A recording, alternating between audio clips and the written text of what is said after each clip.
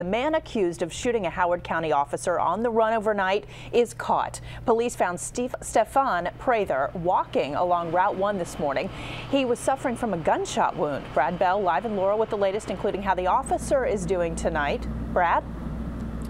Yeah, well, we can tell you that officer, Stephen Houck, is still in the Shock Trauma Center in Baltimore. He had surgery today, but we're told he's expected to make a full recovery.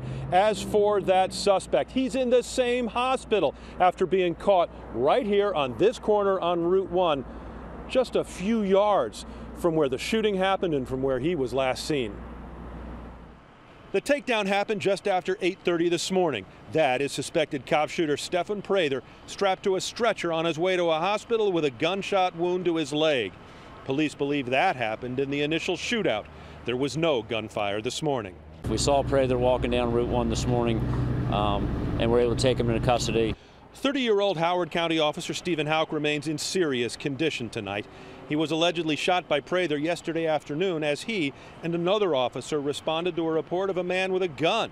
Police say as the officers approached Prather, shown in this security cam photo moments before, he opened fire without warning. Mechanic Freddie Pena is a witness. From here, I saw the guy shooting at the officer.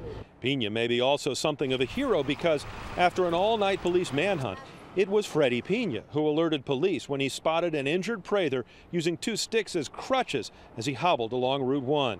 I was not sure, but then I was saying it had to be him. What is he doing right there?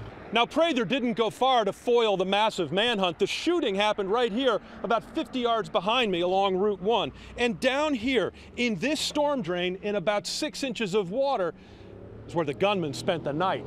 His capture nearby came as a relief to many here. Neighbor Lee Thompson says her family had a long, sleepless night. Scary. Didn't want my kids going outside. Didn't know where he would go, where he was running, who he would get.